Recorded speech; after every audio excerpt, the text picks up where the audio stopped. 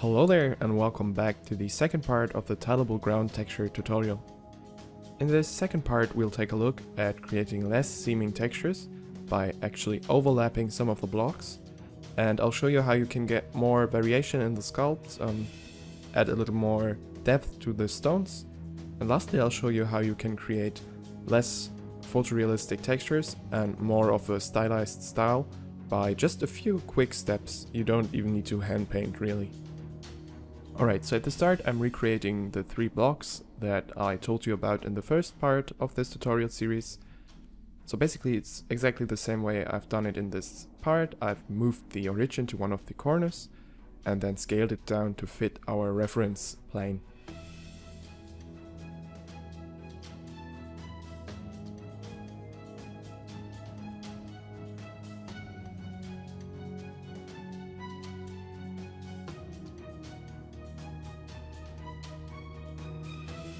After that, I've created a little overlay texture from the color grid to show you exactly how we need to move our blocks later so that they will tile perfectly. Now this is certainly pretty easy if you just think about what tiling means. It means that they need to overlap at the seams if we move them out of the bounds. So we'll just need to leave a free space on the opposite side. If we move it out by 4 units, like in this video, then we will actually need to leave a space of 4 units on the opposite side. And then, after we've done that with the sculpted cubes later, or sculpted tiles, we can just duplicate it the same way we did in the first part. So just duplicate it, or just join it, then duplicate it and move it around the edges. And as you can see, those pieces will fit in perfectly.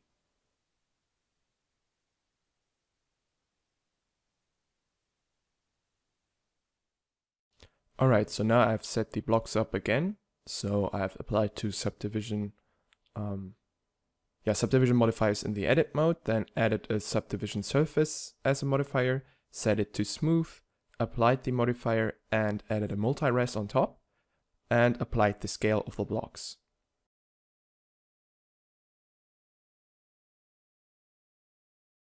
After that, I've arranged the blocks around the reference square, and I've left out space on the opposing sides of the overlapping blocks. So now I move some of them out of the bounds, and you can see I need to leave a space on the opposing side. I create little dummy cubes so I know I can't place anything at those points. Then I will just lay out my pattern as in the same way as in the first video, and if you're happy with that, you can start sculpting onto them.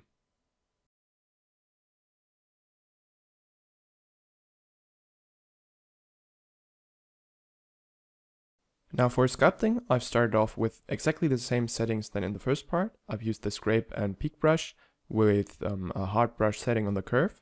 You can actually change the settings of this curve to affect how soft or hard your brush will be. Then I've activated trimming front faces only, so we don't apply our sculpting to the back side of these tiles. That would lead to artifacts. And I've also set the strength of the brush to full, so I get clear cuts at the edges that I kind of scrape away. Also, don't forget to lock the area plane, as else you will get weird transformation and have no real control over how you would like to scrape off the edges. Now this is exactly the same method that I've used in the first part of the tutorial, but in addition to that I've used the clay brush and overlaid some sort of washed up stone to give it some more texture than just the flat surface. Now the purpose of these stones was to create some sort of sandstones that are a bit wet, which we will see later with the spec map, and they should look like they were washed away a bit by water, and you can achieve that by using a softer brush and just overlaying it with clay and subtracting with clay sort of on the surface. So if you really want to create rocks or stones, you should use more harder edges and not these sort of soft brushes, but we will cover that in the next tutorial on rock creation and rock sculpting.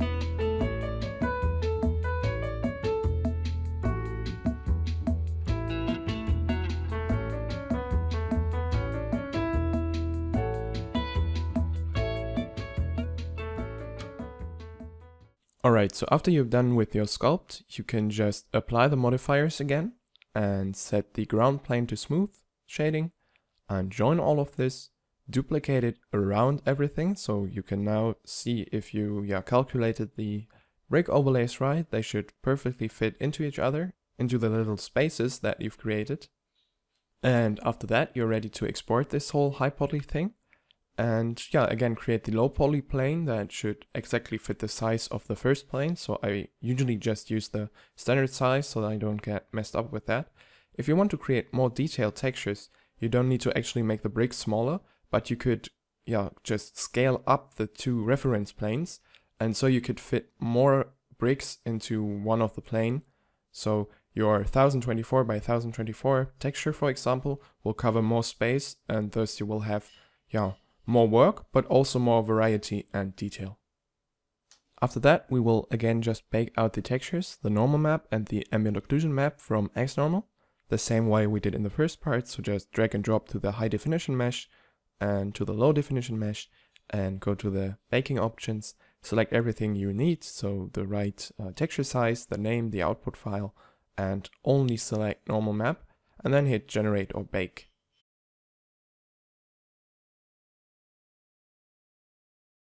Alright, so then we are ready to go to GIMP and create our textures. Now this time we'll do it a little bit differently.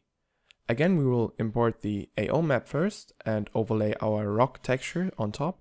I've selected some sort of more sand rock looking thingy, some yellowish brownish tones, and again made it tileable or seamless with the filter. After that, I've selected the color picker and selected sample merged. This way, the color picker won't only use the colors from the current layer, but from anything that's under it on the color info. So you can just use the color picker wherever you are, no matter on what layer you are currently at. Then I selected the basic brush, and with hitting Ctrl, you can switch between the brush and the color picker, and picked out some colors of this texture.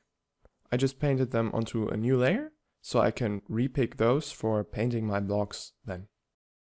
Now I've just created a new layer on top of the AO map, and filled the single blocks with the different colors I've just picked from the texture. Now you should make sure to be quite detailed about painting, so you don't have to fix issues after that, and the more detailed you are, the less work you will have. Also keep in mind that some of these blocks were the overlapping blocks, so you have to paint them in the exact same color, so you should keep the pattern you made in mind, and remember which blocks were the overlapping ones. You can usually see that because they have no occlusion at the borders of the image, so those are the ones that are overlapping and should be painted in the same color as their opposing side. Now after I'm done painting all these little blocks out, I've overlaid the ambient occlusion map with multiply again, and overlaid the rock texture with soft light. So now only a little bit of this rock texture will actually get added to the diffuse map, and most of the variety in the texture will come from the colors that we've painted before. As you can see here, I was kind of reckless with the painting, so I made a lot of errors at some of the blocks. I didn't paint them well, as I've said in my first video. Now since preschool children probably paint better than me, so I had to go and fix those up by actually either painting over them or using the smooth brush to kind of sort out the colors. As we overlaid the ambient occlusion map, we can actually kind of play with the color map on the bottom of that without affecting the shadows, and thus we have easier control over the colors without messing up the whole diffuse texture. Alright, so now I created the spec map the same way as in the first video. And as you can see, if you just use the current diffuse texture to create the spec maps by using the levels, you will actually have more specularity on those blocks that are brighter. And that's not what we want. We want the same level of specularity over all those blocks. Now this brightness on some of the blocks is due to the colors we've painted before. So I just went and re-imported the rock texture and deleted the color level which we painted, so that I have the same brightness on all the blocks, and then reused those filters, desaturate and levels, and just moved the parameters so it fits my needs, and we can actually kind of influence how bright the texture should be lit by the specularity later.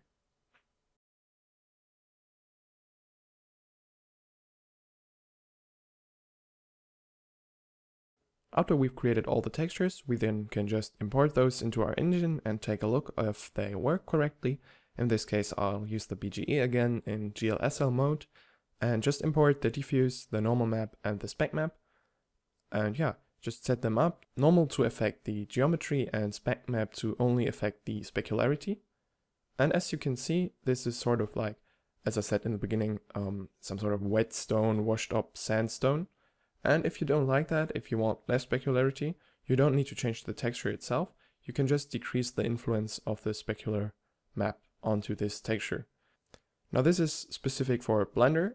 It works similar in other engines, and in some you can only kind of change the intensity by changing the value of the spec map, but you can just go back to GIMP and play with the levels a bit to decrease the specularity again.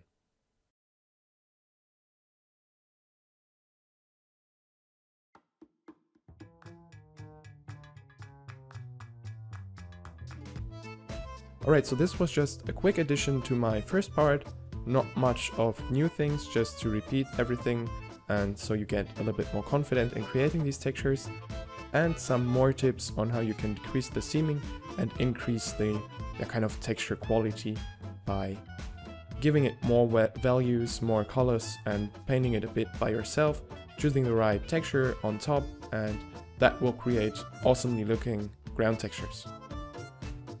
So again, if you have any questions, suggestions, anything you can think of, just leave me a comment and I'm happy to help if possible. Thanks for watching.